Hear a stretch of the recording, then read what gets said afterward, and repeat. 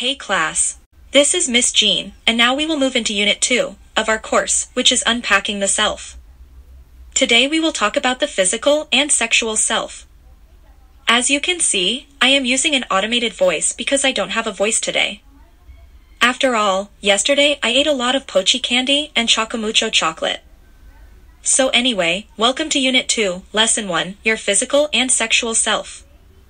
Human sex chromosomes are thought to determine a person's gender and secondary sexual traits. Our genetic makeup has shaped us since childhood. It has an impact on how people behave. Others do not accept their natural sexual features and want to alter them through drugs and surgery. However, sexual orientation and gender preferences are not part of our discussion. I will be talking about that some other time in a separate video. We will be touching only the biological aspect of ourselves and how this influences how we interact with others and the world. Apart from our DNA, our community or the outside world influences our development. Through examining the formation of our sex organs, this lesson attempts to help you understand yourself better. Before anything else, I retrieved a video about sex differentiation in male and female reproductive organs. I attached the video links in the description box. Kindly check them out.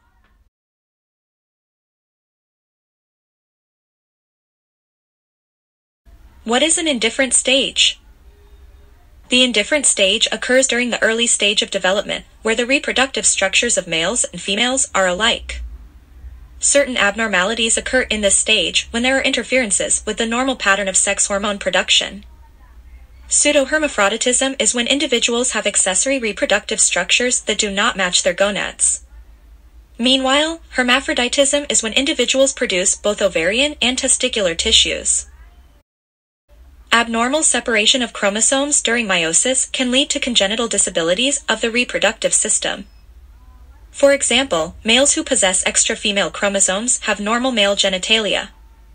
Still, their testes undergo atrophy, or in layman's terms, their testes will shrink, which causes them to be sterile.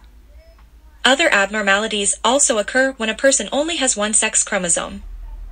Normally, people get chromosomes which are the X chromosome and the Y chromosome for males and two X chromosomes for females.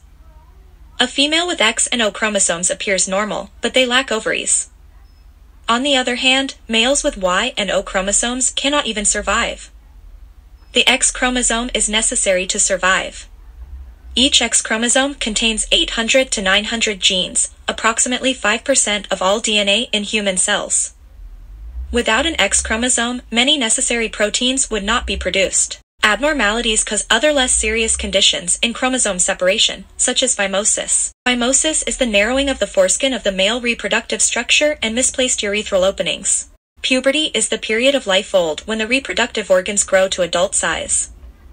Changes in puberty are similar in sequence, but to what age they occur differs per individual. In this section, we will be talking about reproductive system diseases. Infections are the most common problems associated with the reproductive system among adults. Vaginal infections are one of the most common infections among women. Escherichia coli or sexually transmitted microorganisms cause them. In males, the most common inflammatory conditions are prostatitis, epididymitis, and urethritis, which follow sexual contact from STD microorganisms. Meanwhile, tumors of the breast or cervix are the most common reproductive cancers in adult females, and prostate cancer is widespread among males. Let us now move on to the sexual self. Firstly, let us talk about the erogenous zones. Erogenous zones refer to parts of the body that are primarily and, when touched, increases sexual arousal. Some common erogenous zones are the mouth, breasts, genitals, and anus. But take note that erogenous zones may vary from one person to the other. Some people are aroused in the most unlikely of places too.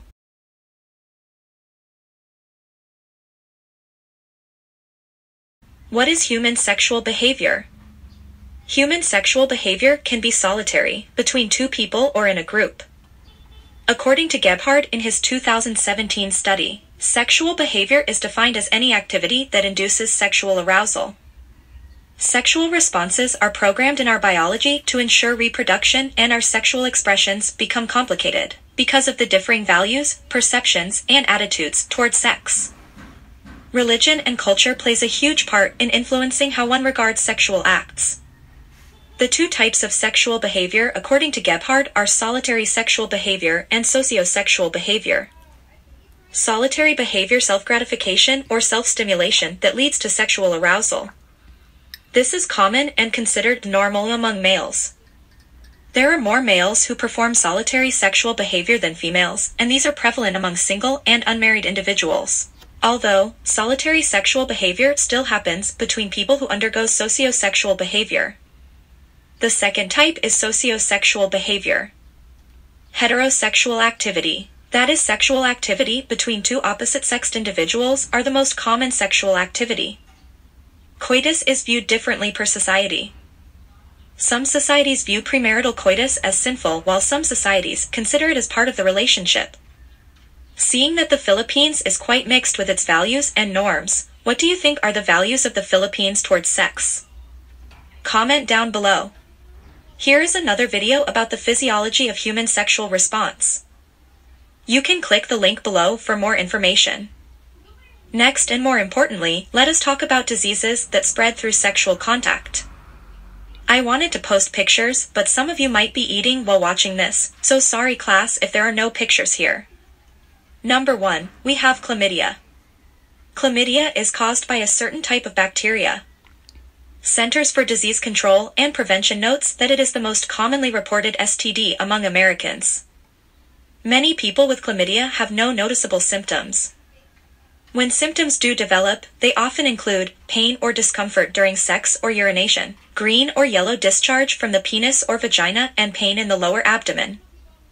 Next we have HPV, or the human papillomavirus. Human papillomavirus is a virus that can be passed from one person to another through intimate skin-to-skin or sexual contact. There are many different strains of the virus. Some are more dangerous than others. The most common symptom of HPV is warts on the genitals, mouth, or throat. Some strains of HPV infection can lead to cancer, including oral cancer, cervical cancer, vulvar cancer, penile cancer, rectal cancer. Third, we have syphilis. Syphilis is another bacterial infection. It often goes unnoticed in its early stages. The first symptom to appear is a small round sore, known as a chancre. It can develop on your genitals, anus, or mouth. It's painless but very infectious. Later symptoms of syphilis are displayed on screen. Fourth, we have HIV. HIV can damage the immune system and raise the risk of contracting other viruses or bacteria and certain cancers. If left untreated, it can lead to stage 3 HIV, known as AIDS. But with today's treatment, many people living with HIV don't ever develop AIDS. Gonorrhea is another common bacterial STD. It's also known as the clap. Many people with gonorrhea develop no symptoms. But when present, symptoms may include the following. Crabs is another name for pubic lice. They're tiny insects that can take up residence on your pubic hair. Like head lice and body lice, they feed on human blood. Common symptoms of pubic lice include itching around the genitals or anus, small pink or red bumps around the genitals or anus, low-grade fever, lack of energy, and irritability. Trichomoniasis is also known as a trich. It's caused by a tiny protozoan organism that can be passed from one person to another through genital contact. According to the CDC, less than 1/3 of people with trich develop symptoms. When symptoms do develop, they may include discharge, burning or itching, pain or discomfort during urination or sex, and frequent urination. There are many more sexually transmitted diseases, but we will end with this last one, which is herpes. Herpes is the shortened name for the herpes simplex virus. There are two main strains of the virus, HSV-1 and HSV-2. Both can be transmitted sexually. It's a very common STD.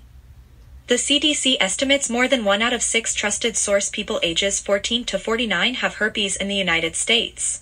HSV-1 primarily causes oral herpes, which is responsible for cold sores. However, HSV-1 can also be passed from one person's mouth to another person's genitals during oral sex. When this happens, HSV-1 can cause genital herpes. HSV-2 primarily causes genital herpes. And that's the end of our list of sexually transmitted diseases. The next few slides contain videos about contraception. If you are interested, I linked the videos in the description box below. In conclusion, there are many more factors that are associated with the physical and sexual self. We have only brushed through the surface. A lot of the variables come into place and interact with our social, biological, and psychological nature. However, no matter what your values are towards sex, always be careful and practice safe sex. That's all for our video class. Thank you for listening, and as always, have fun learning.